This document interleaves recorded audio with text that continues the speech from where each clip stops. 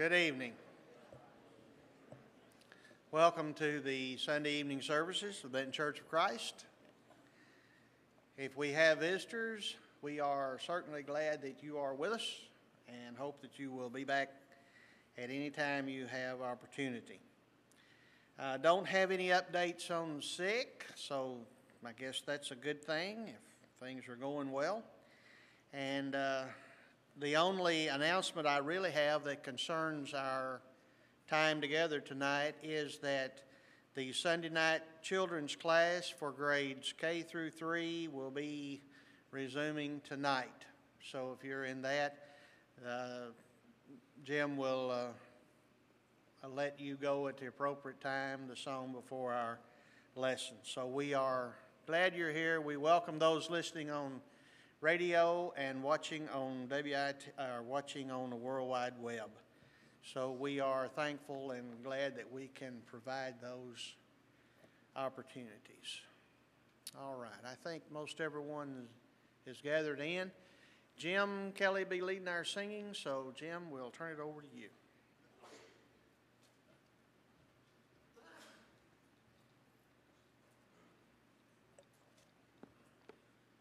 469, Faith is the Victory.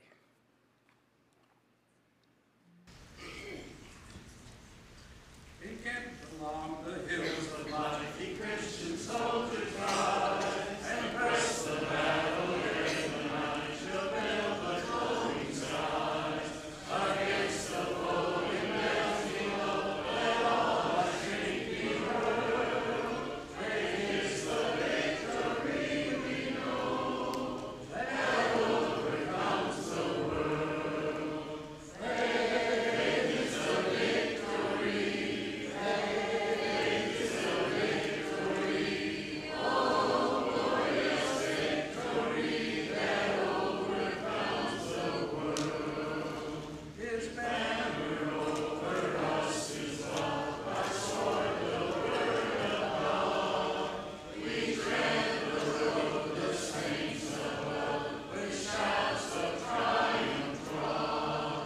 By faith they like the whirlwind's breath, swept on o'er every field.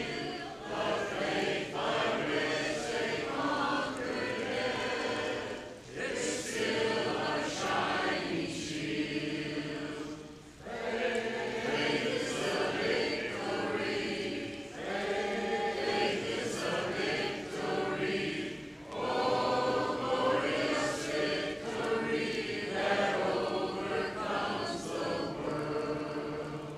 To him that overcomes the foe, like raiment shall be given. Before the angels he shall know his name confessed in heaven. And onward from the hills of light, our hearts with love aflame, will vanquish all the hosts of night in Jesus' conquering name. Faith is a victory. Faith is a victory. Oh, glorious victory that overcomes the world. 396 will be our song for prayer. 396.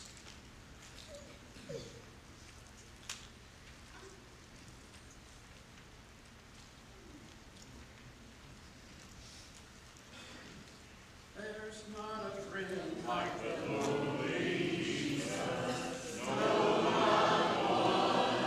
No, not one. None as to heal all thy soul's diseases. No, not one.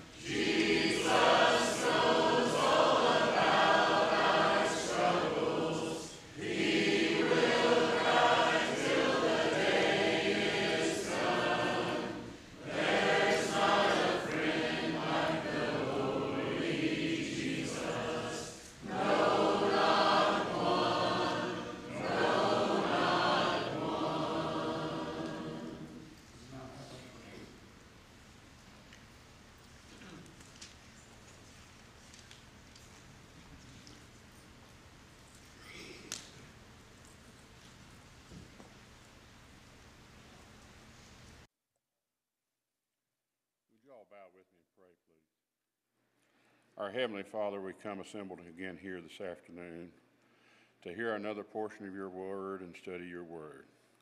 May each one of us now accept this word and use it in our everyday life to help us make better Christians of ourselves and those around us. Our Heavenly Father, I would like to pray for our country. Father, you know the shape it's in and you know where we're heading. And there is some Christians that truly don't want to go there.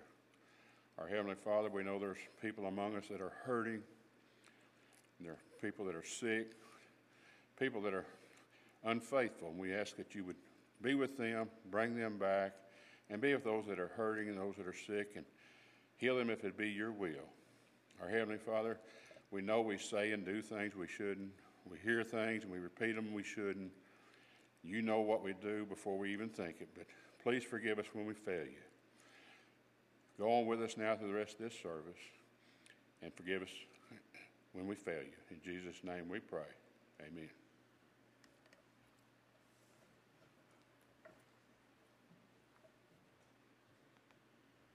(560), 560. Our children now may go to class. We'll sing this song prior to our scripture reading and our lesson. Let's stand for the song, please. 560.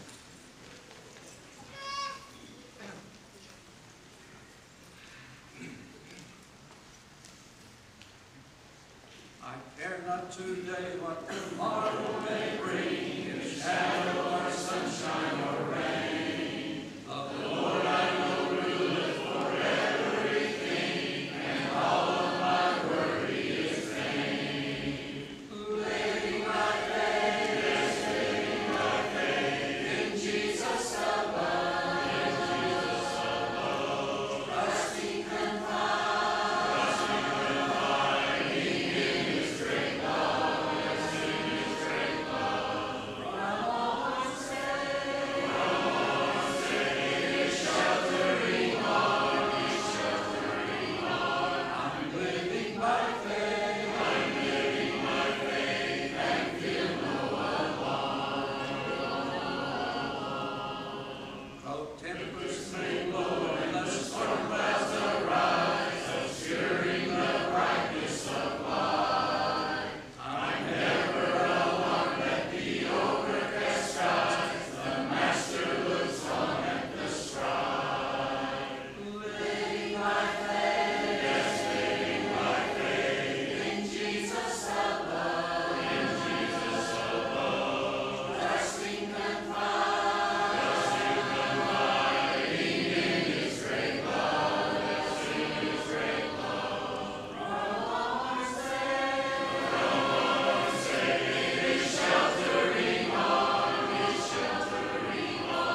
I'm living by faith, and feel no alarm.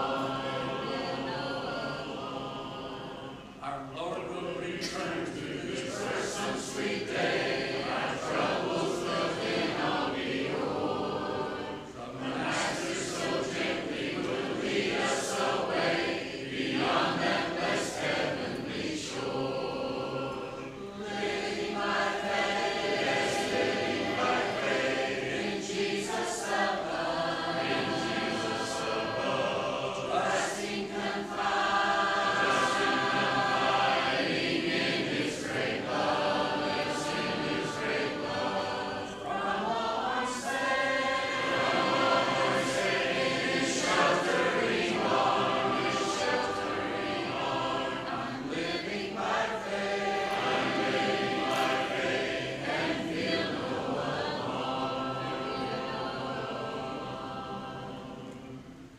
First song of encouragement is 517.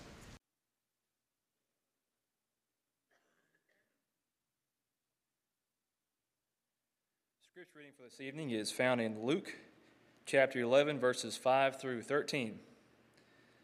And he said to them, Which of you shall have a friend, and go with him at midnight, and say to him, Friend, lend me 3 loaves? For a friend of mine has come to me on his journey, and I have nothing to set before him. And he will answer from within and say, Do not trouble me, the door is now shut, and my children are with me in bed. I cannot rise and give to you.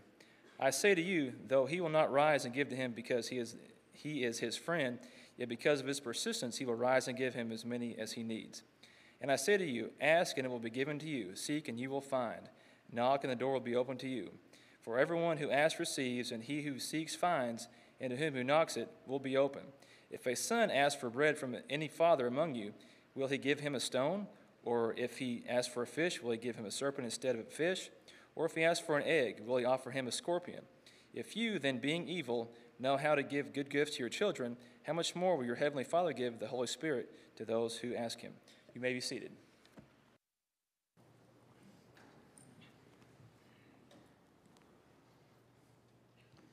Good evening. It's good to see everyone today. I hope you had a good afternoon. I hope it went well. And it's wonderful for us to be able to gather together tonight to sing songs of praises and to study a message from His Word. As you and I are in our Bibles, let's go ahead and turn in our Bibles to Luke chapter 11 and look at this parable fairly close. It's a very interesting parable as we run across it, and especially it's interesting when we bring it to today and look at today's application as well. As you and I know, as we look at the book of Luke, we see it is the longest book of the New Testament. A lot of times when we think about who wrote the most of the New Testament, we think of Paul. And we think, man, the guy wrote about 12 books out of the 26. Surely he wrote the most. Well, he's not the longest or the most prolific writer of the New Testament. As a matter of fact, Luke is the most prolific writer of the New Testament. As you and I look through our Bibles, we see the longest book in the New Testament is the book of Luke. It only has 24 chapters, but you'll notice each chapter has about 62 or sometimes 75 verses to it. So if you lay it out in English, and especially if you lay it out in Greek, Luke is the longest book of the New Testament. The next longest book of the New Testament is the book of Acts, also written by the physician Luke. And it's interesting, it has 28 chapters, which makes it equal to the book of Matthew. And yet Luke is a little bit longer when you lay out the words and the text. So Luke and Acts work together to fill about a third of the New Testament. So if you're working on your daily Bible reading, you make it through Luke and Acts, you are a third of the way there. The reason why he wrote this way, of course, he's inspired by the Holy Spirit, but you also see that he is a physician. He is a very, very educated man. Among all the gospel writers, the ones who would be most educated would be Luke and also John. John, you can see his education in the simplicity of his writing. Luke, you can see his education in the details which he has there. Maybe you remember some time when you visit the doctor's office. Hopefully you go at least once a year to see the doctor. And the doctor will begin telling you about drugs and telling you about symptoms and things such as that.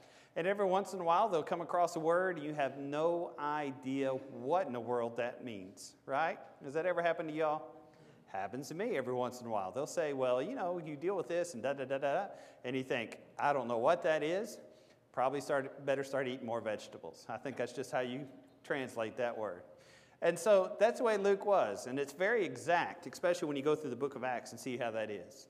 Well, anyway, as you go through here, we see that Luke is spending the time here in Luke chapter 11, especially the first half of it, talking about prayer.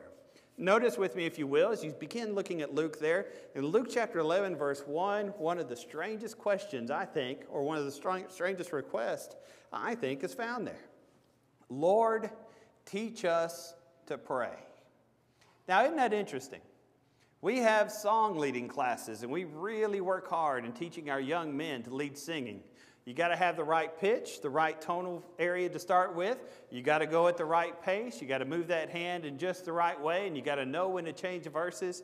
That's pretty complicated stuff, and it takes a lot of work to figure it out.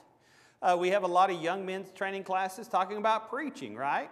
You got to learn how to preach in an expository way. That is, taking the scriptures and letting the scriptures speak through you rather than taking passages out of context. Sometimes you preach in a topical way where you'll find a subject and you'll find what in the Bible supports that subject and lets us know about what the Bible teaches about that subject. And many people have written many books and taught many lessons, and a lot of college degrees have been given trying to teach people exactly how to preach. I've been in a young men's training class where we spent a lot of time training about how to do the Lord's Supper. It looks very simple until you're in front of 300 people and you're trying to figure out if you need to go to that row or that row, right? And every once in a while we mess something up as we go through, and we mess something up on the trays. It's complicated stuff as we go through there. And oftentimes we'll talk about giving, and we'll remind one another about the importance of giving. Giving is not a symbol of the approval of the elders and the preachers. Giving is not a symbol of, hey, we want to pay for these physical things. Giving's an act of worship. But perhaps one of the most neglected parts of Christianity, especially of the 5 acts of worship given to us in 1 Corinthians, is prayer. Because oftentimes we think prayer's natural. You know, how hard can it be? Stick your hands together, close your eyes, unless you're driving while you pray, and you begin to just talk to God and tell Him exactly what you need and tell Him what you're dealing with in life.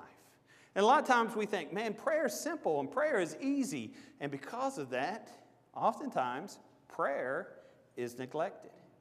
Oftentimes we say, well, prayer ought to be something we do easily. But then at the end of each day, we look back and we realize, you know, I didn't really pray very much.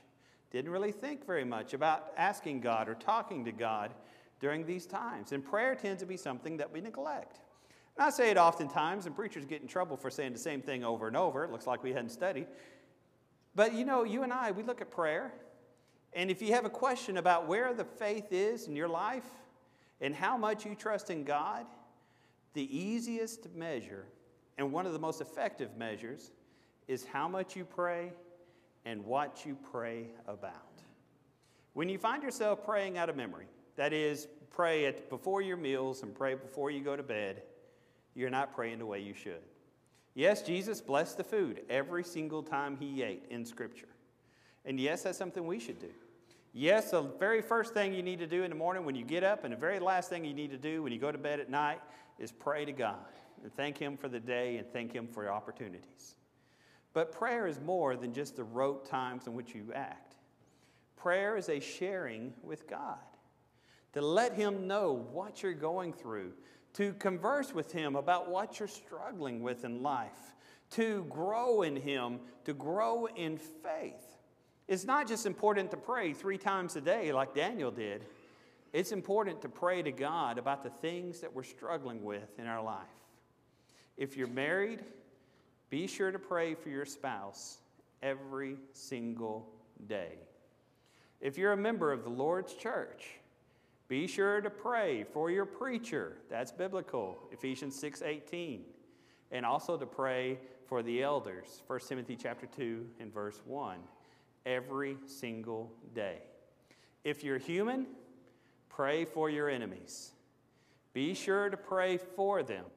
Now, don't be like James and John and pray that thunder and hail may come down upon them. That's not what we're talking about when we talk about pray for our enemies. Pray that God will love them. Pray that they will come to a better understanding.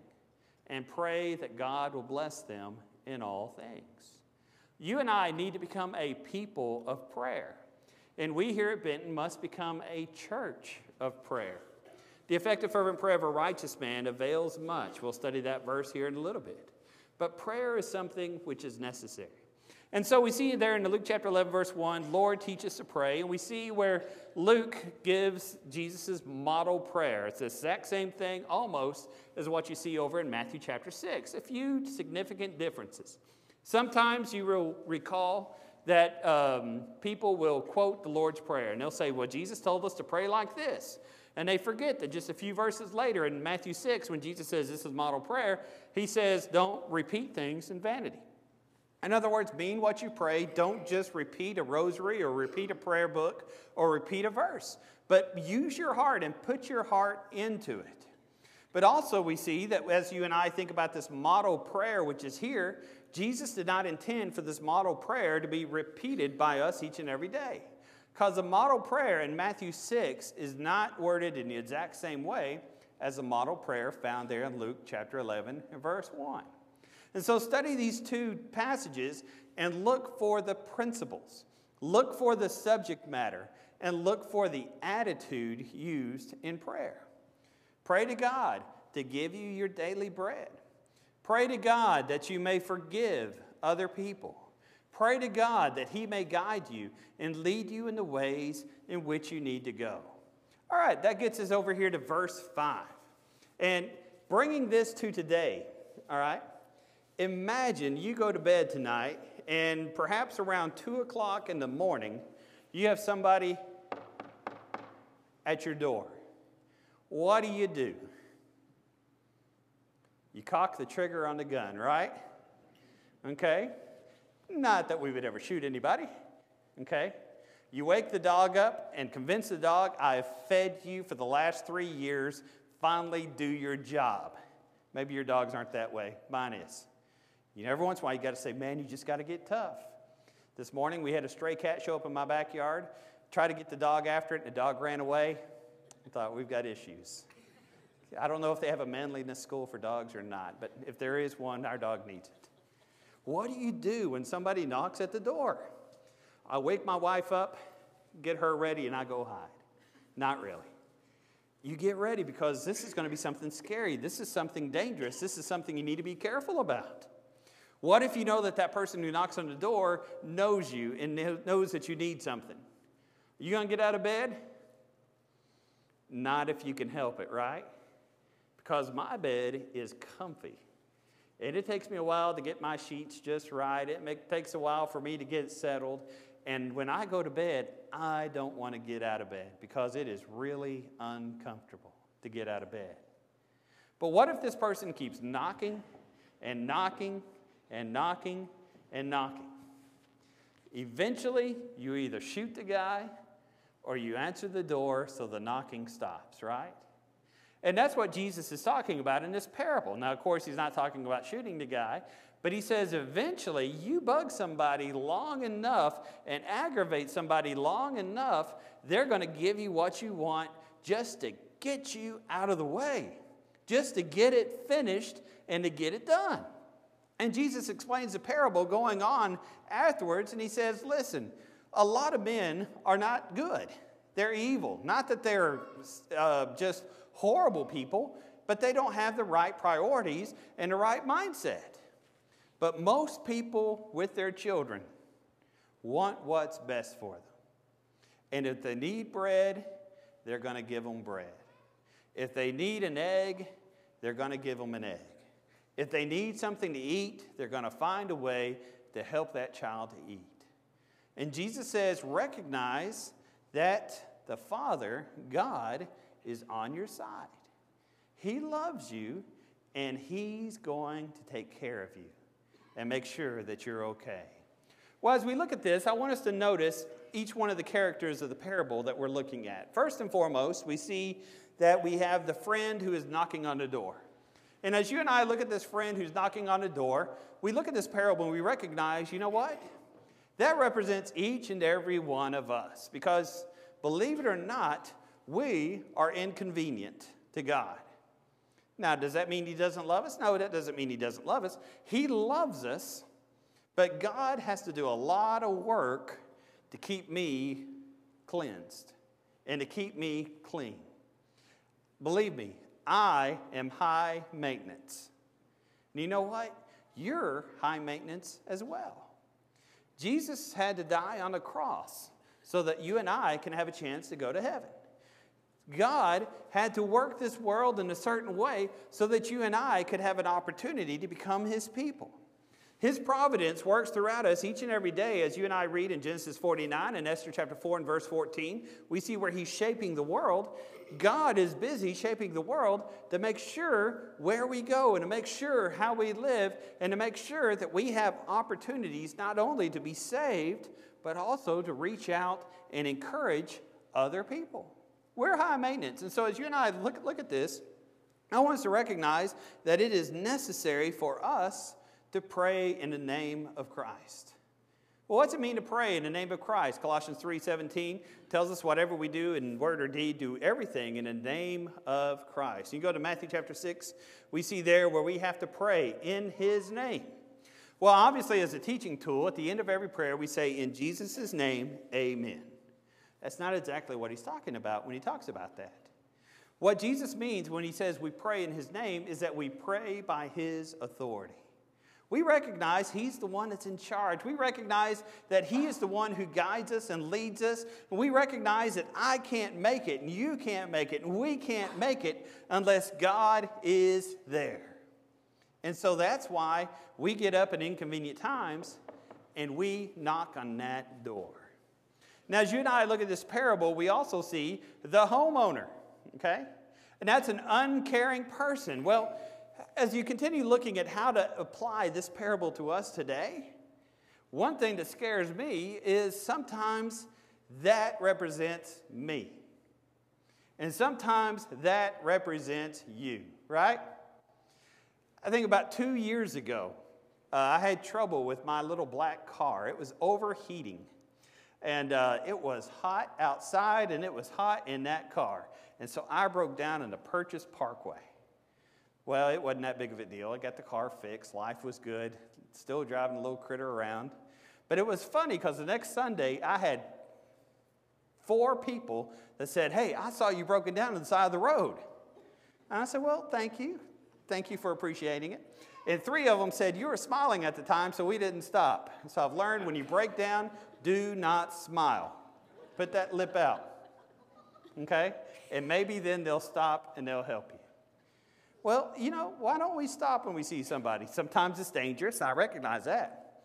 But when I'm going somewhere down the Purchase Parkway, I'm going somewhere. I've got places to go, and I got time, and I got to be there, right?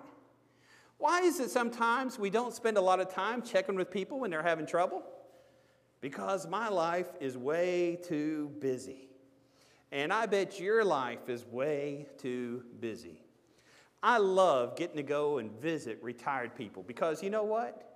There's nobody on this earth that's more busy than a retired person. It's just crazy. They stop working and suddenly they start doing things left and right. You talk to a kid who should be just having fun and everything should be slow. And guess what? They're the busiest people around between ball practice and between school and homework and between all the other activities which they're doing. And every one of us are getting busier and busier and busier. Well, when you think about this, recognize my job and your job as a Christian is to care for other people. By this all men will know that you're my disciples, that you love one another. And to love one another means that we are willing to be inconvenienced by other people. Sometimes when people in the church are caught in sin, one of the reasons why they're caught in sin is because the rest of us did not want to be inconvenienced. Sometimes when somebody in the Lord's church falls away, one of the reasons why they're allowed to fall away is because I and you and we did not want to be inconvenienced to go chase them down and beg them to return to the Lord. One of the reasons why sometimes we have those of our number who can become discouraged is because I'm too busy and you're too busy and we're too busy to lift one another up, to edify one another, and to help one another. Don't allow yourself to be inconvenienced by other people. What I mean by that is realize that's what we're here for. I am here to help people. You are here to help people. This church is here to encourage one another, to love one another, and to help one another so much more as we see that day approaching. And so when somebody's inconvenient, knocking in the middle of the night, now don't come to my house and knock in the middle of the night, but spiritually speaking, don't allow yourself to say, "Man, I just don't want to help." Recognize that if the Lord loved me enough to help me, then I need to love other people enough to help them. Recognize that the Bible teaches that the way in which we forgive other people is the same way in which the Lord has promised to forgive us. Remember Philippians chapter 2, verses 5 through 11, where Jesus gave himself up and gave up his place in heaven and lived life as a man, and he gave himself up to death, even at death on a cross, as Philippians 2, 5 through 9. Recognize that as Jesus did that, so also you and I need to serve, in lowliness of mind, serve one another. Philippians chapter 2 and verse 3. Now the third point we see here is the Father. And that represents our loving and our compassionate God. Recognize God is there to help you in every single situation that you face. You have not gone anywhere, and you have not experienced anything that our Lord has not experienced. Now, sometimes I say, man, I've got an iPhone, and I've got a TV, and I've got an automobile, and Jesus never had any of those things. But we read in the book of Hebrews that Jesus, our high priest, has experienced everything that we've experienced. For we do not have a high priest who cannot sympathize with our weaknesses, but he was in all points tempted as we are, yet without sin. Jesus in Matthew 4 knew what it meant to be hungry. Jesus in John chapter 4 knew what it meant to be thirsty and to be alone. Jesus in John chapter 11 knew what it meant to be around those who were oppressed and to see oppression right in his midst. Jesus knew what it meant to be alone and to be stranded and to be persecuted. God knows whatever it is you're going through. And you know what? God loves you. And there is nothing in this world God wants more than to take care of you and to help you through everything that you're struggling with. Ephesians chapter 2 and verse 10, we are his workmanship, created in Christ Jesus for good works. And so we have a compassionate God. We have all the power in the world. We have all the ability in the world right there at our doorstep. But too often, I want to make it through life on myself. And too often, each and every one of us want to live independently of God. And we want to think, I can handle my struggles. And we want to think, I am strong enough and I am independent enough where I don't need anybody. God created us to be a communal people, to need one another. Adam was not made to survive in that garden by himself. He needed a helpmeet. The church is not designed to exist of one person upon this earth. God created a church. We're not designed to live independently. We're designed to need help from other people, and we're designed to give help to other people. But God created us to need him. It's that shape in our hearts that can only be filled by the Lord.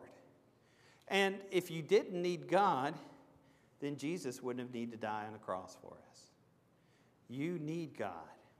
And so each and every one of us has to develop the courage to ask for help, to knock on that door, and to seek the loving and compassionate God to take care of us. Okay, let's look at some lessons which we learned from this parable. Lesson number 1, prayer is not easy. We talked about that a little bit before. Luke chapter 11, verse 1, the apostles actually asked Jesus to teach them how to pray. Prayer is something that you and I have to learn to do. I had a second grade teacher who would always make us do cursive, and she always would say, we learn by doing. That still curdles my blood when I hear that phrase. We learn by doing. And you know what? I graduated, and now they say we don't need cursive. Teachers. All right, well, anyway. Prayer, you learn it by doing. You have to study it. You have to look at your prayer life. You have to practice at prayer. You remember the very first time you rode a bicycle? You may still have the scars from it, right? It was a difficult thing and something you had to work on each and every day. I remember the very first time in Rosenberg, Texas, we had our bicycle. I kept crashing it, and I kept getting angrier and angrier, and I even threw the bicycle a few times because I wanted to get on there, and I did not want to mess up. I wanted to ride it perfectly the very first time. Well, it took a while. It's not something that you can rush.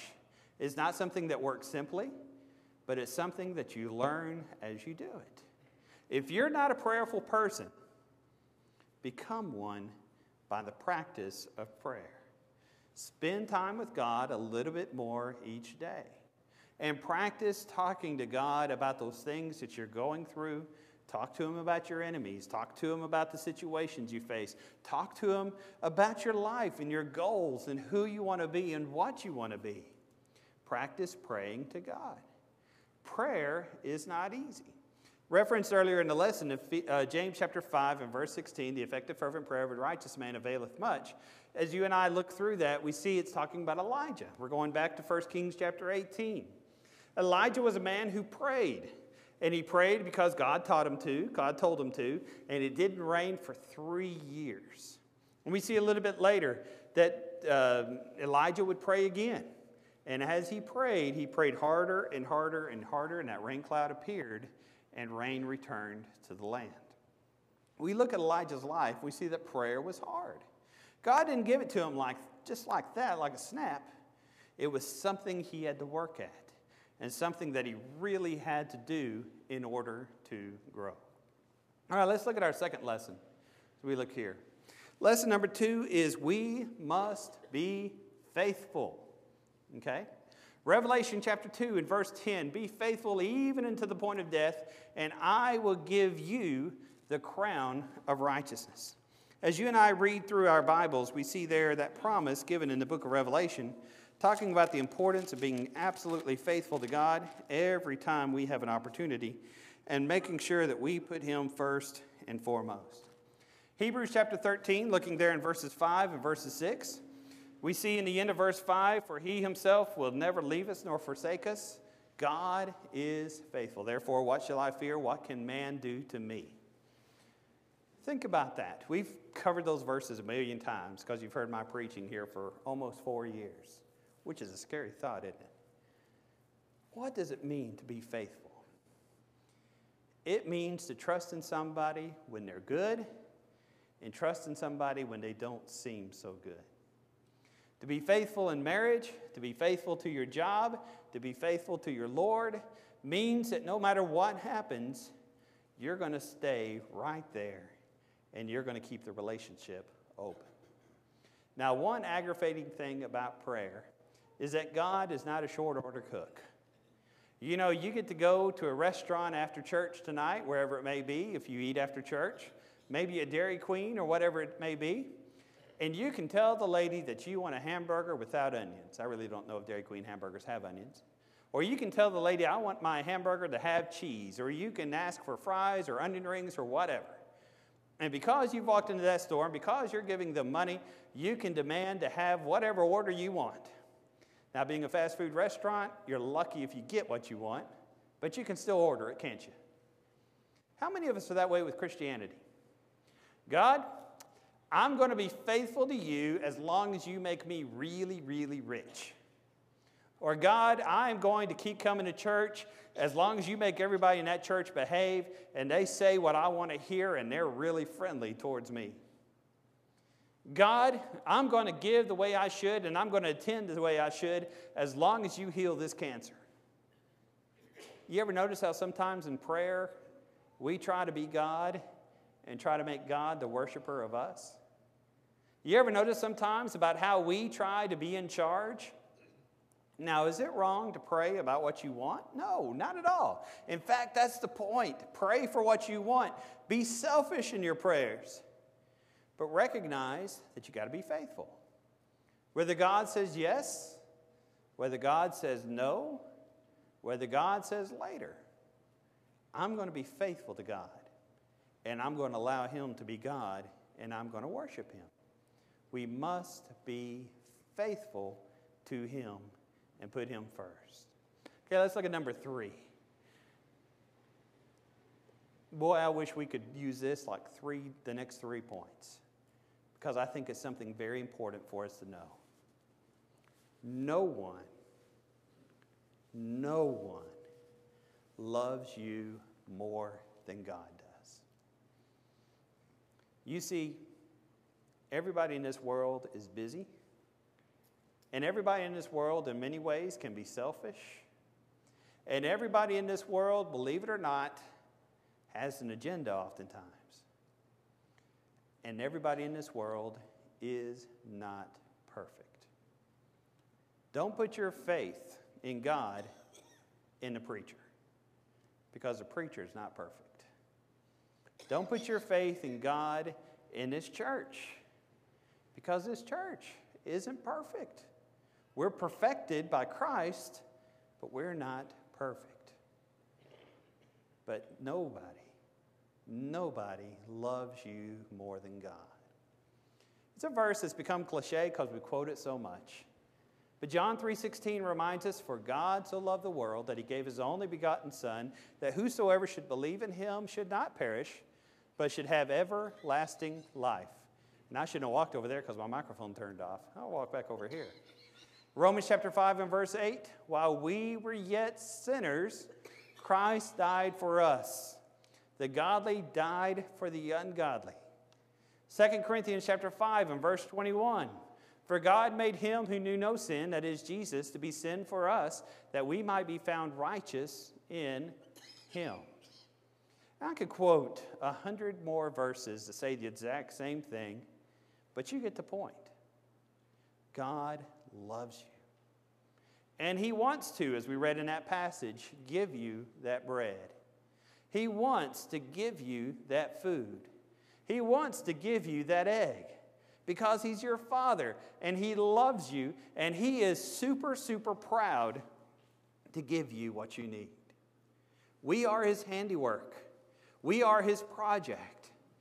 And he loves us. He brags on us. And he's happy to please us. And so as you and I think about our prayer life, recognize that there's no one who compares to God. All right, let's look at number 4. This is another one that's tough. God knows best. In Romans chapter 9 and Romans chapter 10, Paul says, "Brethren, my heart's desire is for Israel, that they may be saved." Verse 2, "I would give my soul to Israel if they would only be saved." Paul, the apostle to the Gentiles who wrote much of the New Testament, said, "I would put myself in that place to be lost if my nation could go to heaven." How many parents do we have who could say that same prayer about their children? "I wish my children would come back to the Lord," they would say. "I would give myself up." How many times can we, looking in our own life, say, "Oh, God, if you would change it to this way. God, if you would just change these circumstances, everything would be wonderful." How many times have we thought that? And how many times have we prayed that? And how many times have we needed that? But we take a step back, and by faith we proclaim, God knows best. Romans chapter 8 and verse 28, "All things work for the good of those who love the Lord and who are called according to his purposes." As you and I think about that passage, we see it's found in Romans 8, which gives us 39 reasons why we should be Christians. Romans chapter 8 is the center point, the highlight of the entire book of Romans. And as you and I read that verse, we say, okay, that sounds good because we're in a church building and life is pretty good right now. But when you're with a lady who's just lost her child, how can you say that verse? When you're talking to a person who's been diagnosed with a terrible disease, how can you say that verse? When you're struggling with an addiction and with a horrible sin and you're finding that you're not winning, how can you say that verse? We say that verse by faith because we know that God is in charge. And he rules and he is over all things. There's the old illustration of the Amish about the quilt. You look on the back of an Amish quilt before they put the backing and the padding on it. And it looks super confused because you have strings and knots going everywhere. You have loose ends and all these things. And the Amish will tell you that's what our life looks like today. There's a lot of knots. There's a lot of loose ends. There's a lot of strings going in strange places, and we can never see what in the world is going on. But that sweet lady keeps sewing, and that sweet lady keeps stitching. And when she puts on the backing, she turns it around, and we see the perfect log cabin or whatever pattern she's followed. And we see the quilt, which is worth hundreds of dollars. In the same way, you and I look at our life today, and there's a lot of things in this world that do not make sense to me. And I don't see how God is working these things. And I don't see how God is working here and there or wherever. And I think, God, even where are you? But on that final day, when we step into heaven, we'll see the finished product. And we'll see the hand of God is there. In the book of Habakkuk, Habakkuk wrestles with God. And he says, why are you letting the wealthy oppress the poor folk? Later he says, how can a good God use the Chaldeans or the Babylonians? And Habakkuk chapter 2 and verse 4 tells us, the righteous man shall live by his faith. That verse works as the center point of 3 New Testament books. Hebrews in chapter 9, Galatians in chapter 3, and Romans chapter 1 and verse 17. It's the center point of the New Testament. The just man shall live by his faith, or we would say it in our language, recognize that God is in charge and he knows best. Was it a good thing that hundreds of thousands of Jews were killed by the Babylonians? No. But God worked that to cleanse his people and to bring forth the Savior. Was it a good thing that the early Christians were persecuted and many of them lost their lives? No. But God worked through it in Acts chapter 8 and verse 4 as the church spread because everyone was scattered preaching the word of God. God knows best. And love him and be faithful to him and recognize that he will see you through whatever it is that you face. All right, let's look at number 5. And I'm now out of room, so this will be our last one. Just kidding, it's our last one anyway.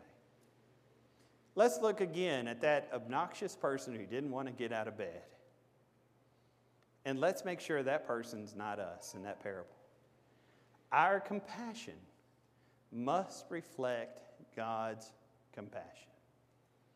We oftentimes, when we're talking about evangelism, hear that old saying, the only Bible most people will ever read is the life of a Christian. And that's true when we're talking non-Christians, because a lot of them are ignorant of what the Bible teaches, and their only idea of what a New Testament Christian should look like is the life that we live. But let's take that saying a little bit further. One of the best ways that your neighbor sees God each and every day is the life and the love that you show. Voltaire was one of the leaders, the instigators of the French Revolution, and he was an avid atheist. Many of the things that Penn Jillette, many of the things that Richard Dawkins have written in their books are nothing more than a regurgitation of Voltaire. It's pretty interesting. People who are against God are very rarely creative in any way. But Voltaire would tell his people, and he would say oftentimes many dumb things. One time he said, by the end of my life, there will be libraries of my books, and not a single person will own a Bible any longer. Well, how many of us in our house have a Voltaire volume? Maybe some people who study philosophy. But we have Bibles today, don't we? Well, anyway, back to our lesson. Voltaire, one of the things he said is the strongest argument against the existence of God is found on the face of a Christian because you never see him smile. That's a horrible thing to hear, isn't it? But is it true of us?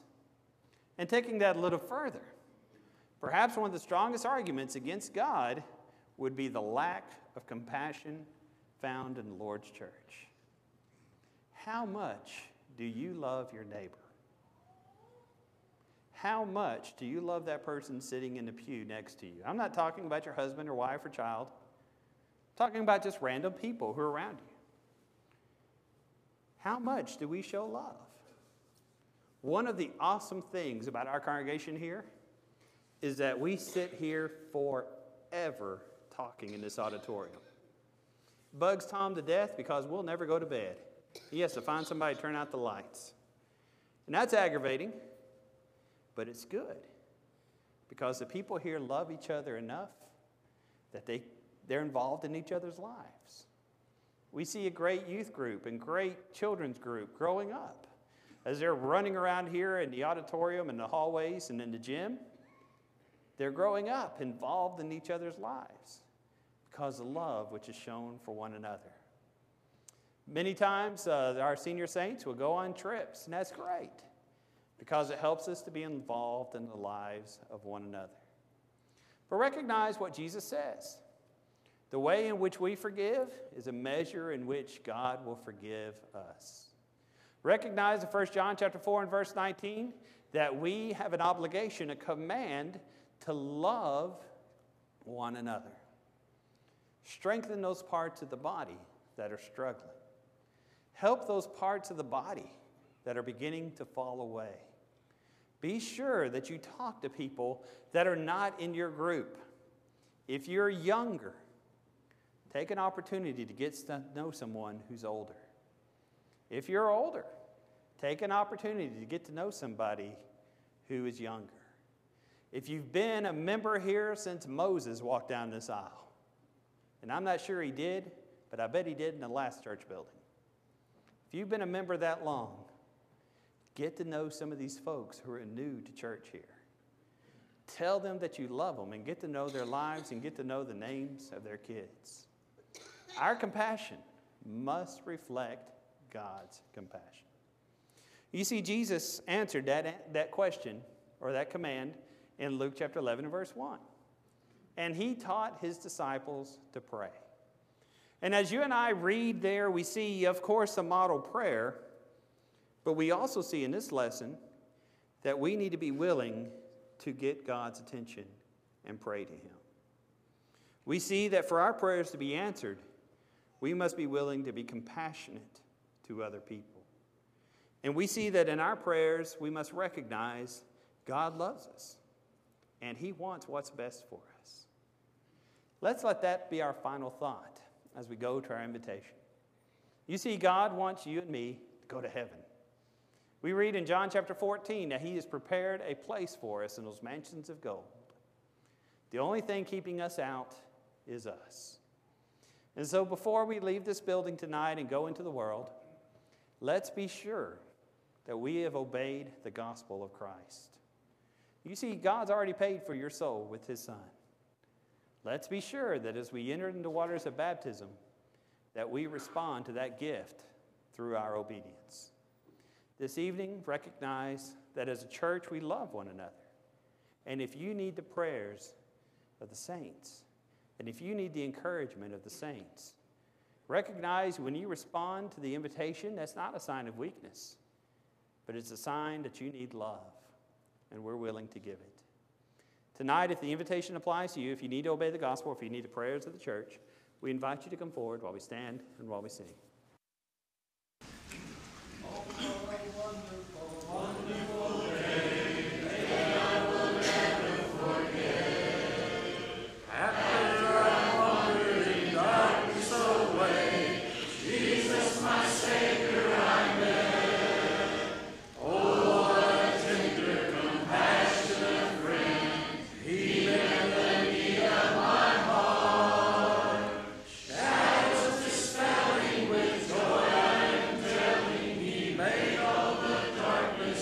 on.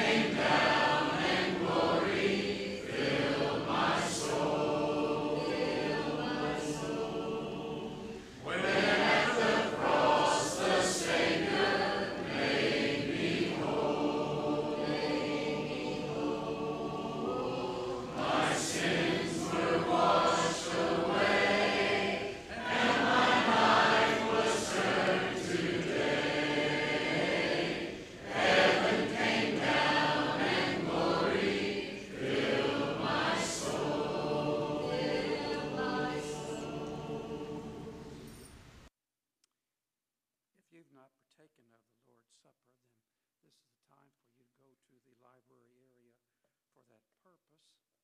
Let's, while they're leaving, turn to 652, and we'll sing the first and fourth verses, and then we'll have our closing prayer.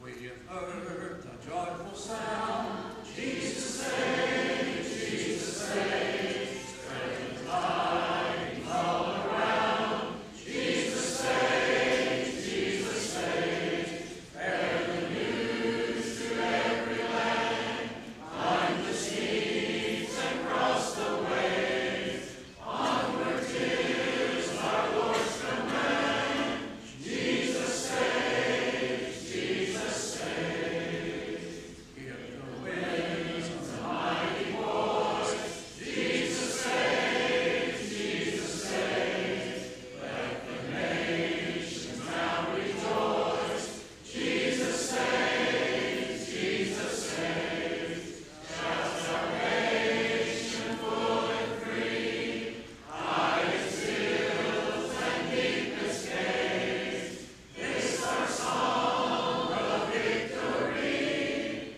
Jesus saved, Jesus saved.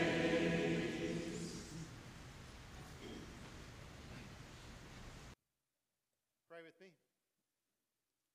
Our God, we rejoice today being able to come to worship you, and we declare you God of all creation. And we thank you for creating us, Father. And we pray that as your people, as your Christians, that we can unite, and that we can be closer together here as a body. And we pray for our leaders, and the elders and deacons. We pray for them, Father. We pray that you will give them courage and strength, Father. Lord, as we learn today, we pray that we can have repentant hearts, that when we see ourselves against your word, that we can turn from our evil ways and our own desires and turn back to you and have a desire to want to know more of you. And we thank you for the blessings that we have in Jesus. We know that he came to die on our behalf on the cross, and we thank you for the forgiveness that we have in that and the grace. We know that you are very faithful to us, and we thank you for that. We know that you will never leave us. And Lord, we can't thank you enough. And help us this week as we go about our lives to be prayerful people, to be disciplined in our prayer lives, to want our cup to overflow with your love and in your presence. And we pray that we can do that. And we thank you for, again, for Jesus and the life that we have in him. And we pray this in his name, and amen.